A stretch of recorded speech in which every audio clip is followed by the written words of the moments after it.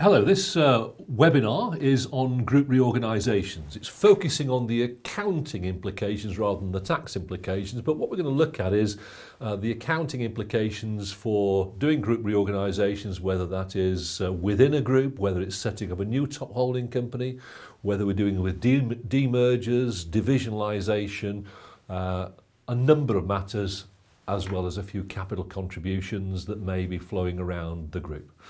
Here we are, a look at some group issues and the group reorganisations.